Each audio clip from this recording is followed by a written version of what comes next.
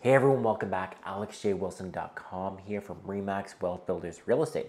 And today we're going to look more in depth to why small condos and look at the growth that we foresee in the next 5-10 years in this market and how you can take this unit and leverage it up into your portfolio and use it as your legs that you can stand on. So we're going to start off with a pro forma for a new project by Brad J. Lamb called the Woodsworth. And this building has many investor-friendly condos. And why I say they're investor-friendly is the building focuses on small units. And with small units comes lower costs, and it's your entry-level asset into the market, which we've discussed before with rising costs, with the stress test. This is a type of asset that individuals on an end user basis are going to be seeking out. So let's go over the numbers. When we look at the numbers, it really opens your eyes to the value of the small condo. When we look at our example unit at the Woodsworth, we have our junior one bedroom that is 406 square feet. The purchase price on this unit is $494,900. We put a 20% down payment on this and we run our numbers. So the market rent on this unit today is $2,200 per month. If we look at a fixed interest rate of 3.4%, and our maintenance fees today would be $247.66 per month. What we get with a smaller condo is lower maintenance fees because we're dealing with less space, and that means less space to maintain and less ownership in the building, so you have a lower contribution of the overall cost of the building. Lower expenses is good for the condo investor. Then we look at our annual property tax. Because we're buying a lower cost asset, our property tax is going to be lower. It's at $3,050 per month. So when we run these numbers, we come just a shade under $2,257 per month for our carrying costs. And what that means is we run a slight cash flow negative situation of just $57 per month.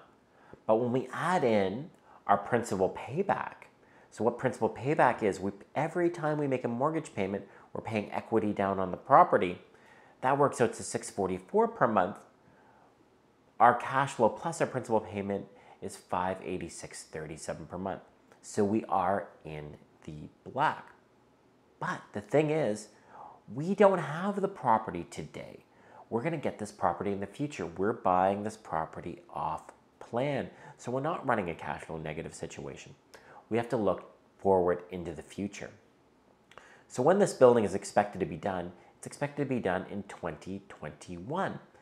Our average rental increases over the last 3 years have been over 8% in downtown Toronto. Now, we're not going to use the 8% number. We're going to use a more conservative 5% rental growth. So if we're looking at current market rent of today at $2,200, in 2021, our expected rent could be as high as $2,546 per month. That means we are cash flow positive. Our cash flow at that time will be $289 per month.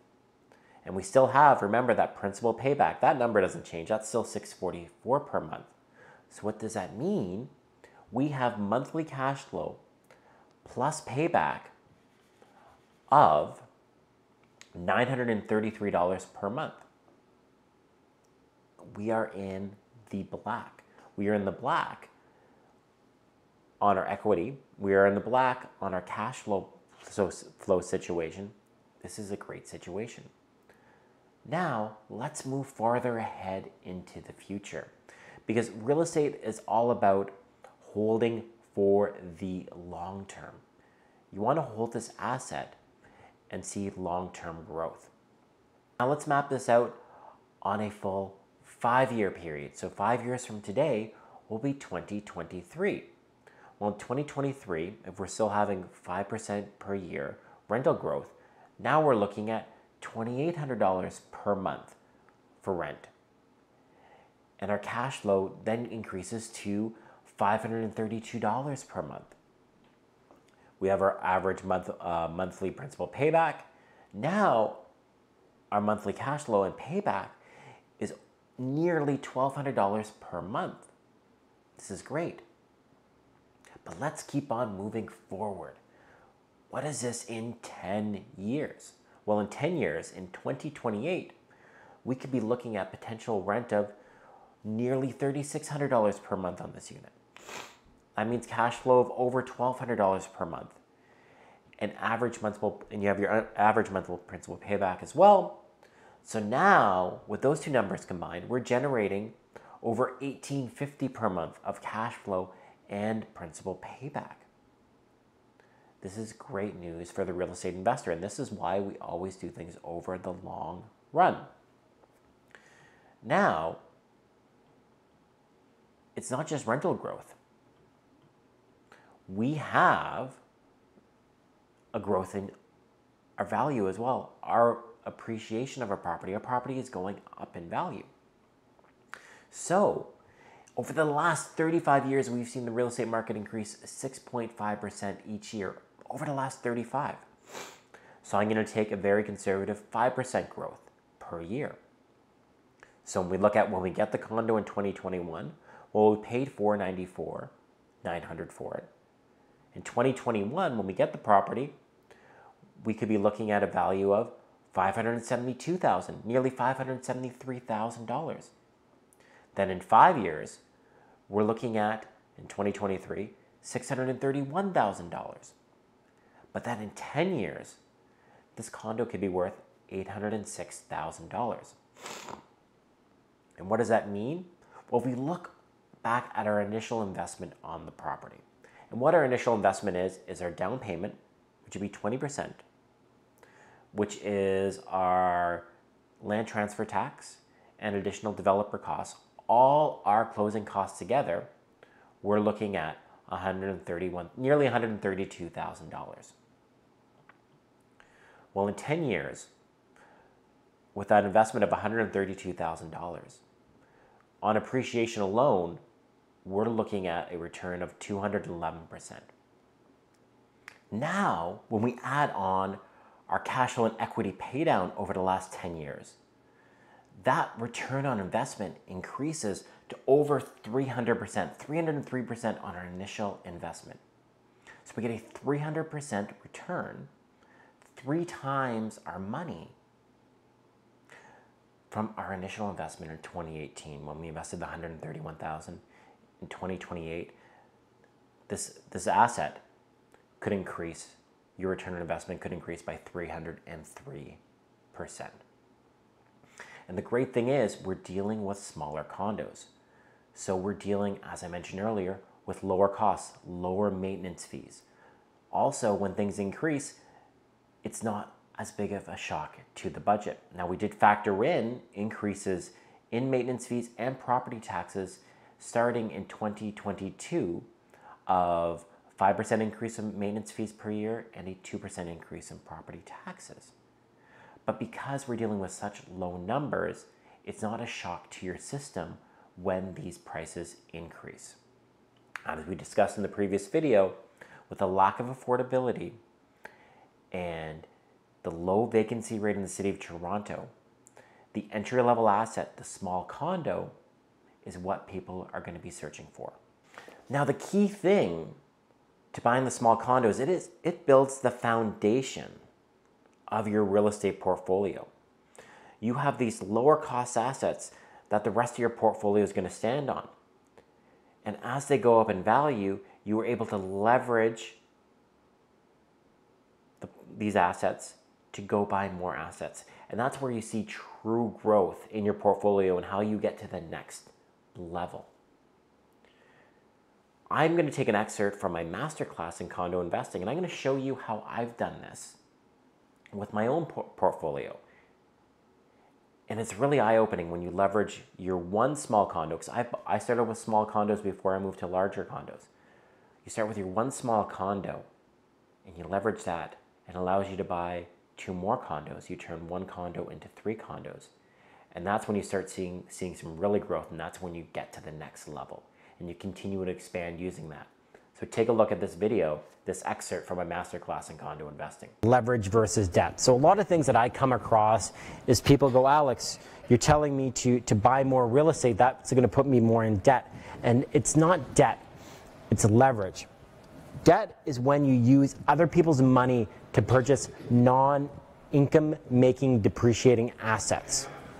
That's debt. So that's like if you buy a car and you use debt to buy the car, that's an item that's going down in value, and it's not making me any money. Leverage is when you use other people's money to purchase income-making assets. So if I do a line of credit off my home to purchase a piece of real estate, I'm using other people's money, the bank's money, to buy into something that's going to make me money. I'm using leverage to help me get ahead. And we're going to show examples of how I use leverage to get ahead personally. I'm always looking for the Goldilocks method. I just coined the term, maybe it's out there as well, I don't know. And this is all about cash flow management. So if you have too much positive cash flow, it's all going to get taxed away.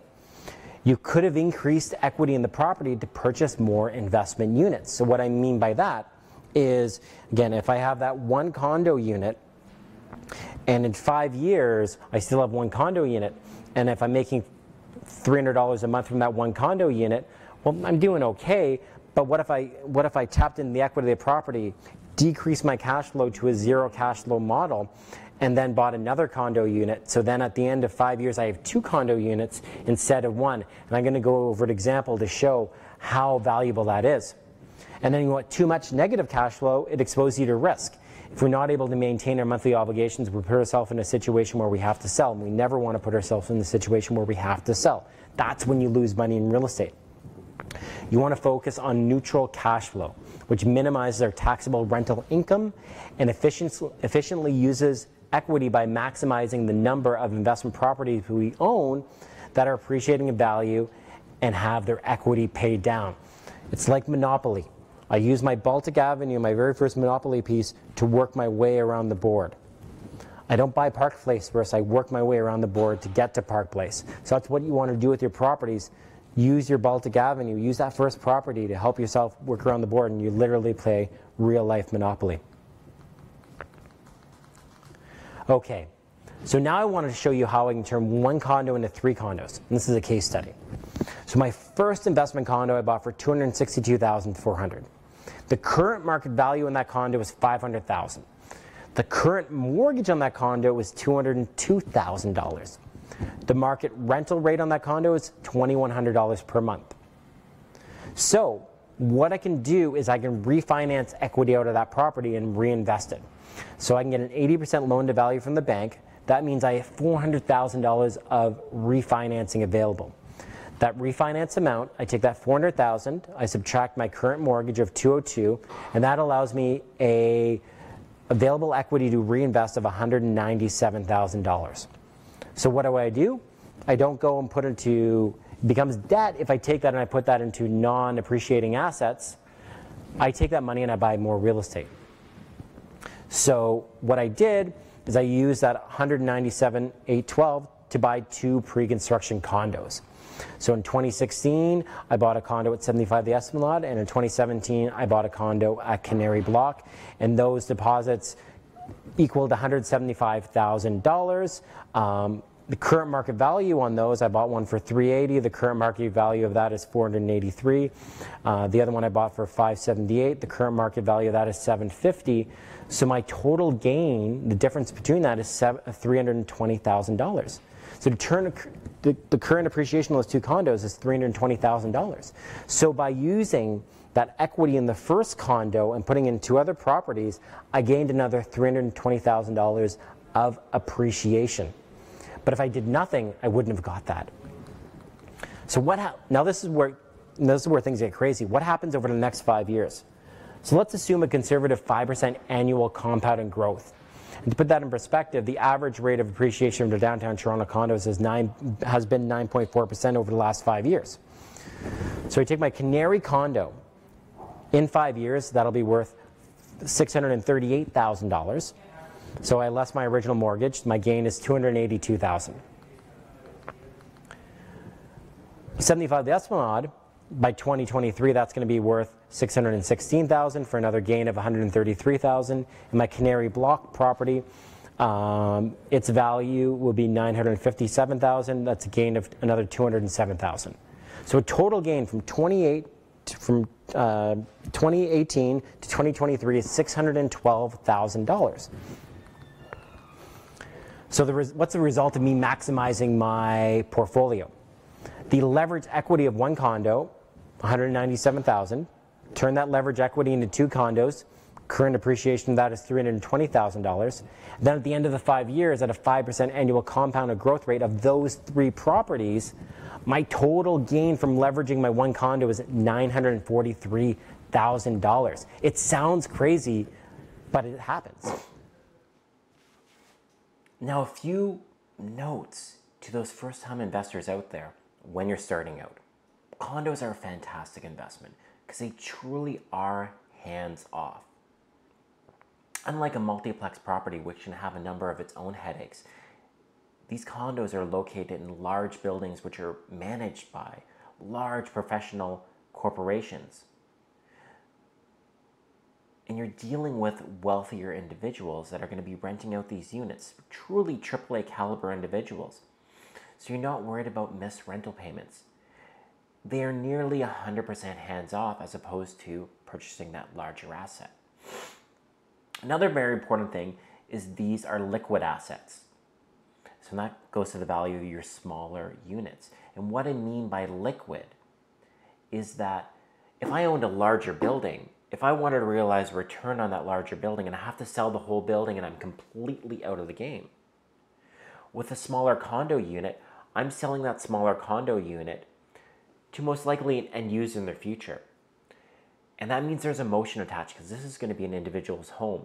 Their numbers don't have to make your traditional investment sense that you need when you're buying your property. They don't need to be cash flow positive. They just need a roof over their heads.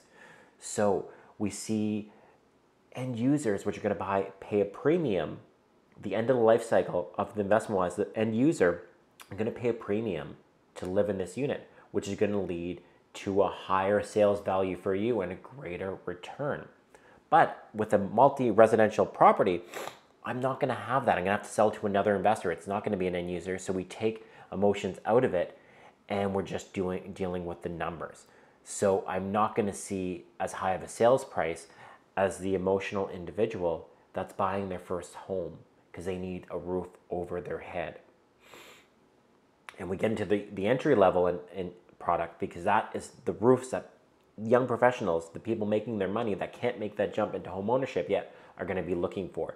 And when they go to buy their first property, it's entry-level properties, and these are the entry-level properties that they're going to be looking towards buying-wise. How can they get their footprint on the market? They're going to go for the lowest cost asset out there, which is that entry-level condo, that studio, that junior one-bedroom, because that is all they can initially afford. So that's what you want to move towards, because that's going to see the greatest growth in the market. And there are some investors that are scared of these smaller units, which offers more opportunity for you as a first-time investor to go after these smaller units, because these are what people will be able to afford in the future, and that will lead to a higher growth rate in these smaller units. Now, if you're ready to make that next step to start investing, send me an email and give you a call, and we can book a consultation to move yourself forward to get you that first small investment condo, which you can build that foundation on to leverage growth and turn you into a condo millionaire. From alexjwilson.com and Remax Wealth Builders Real Estate, we want to see you grow generational wealth, retire early, and set yourself up for the future so you can make choices. Send me an email.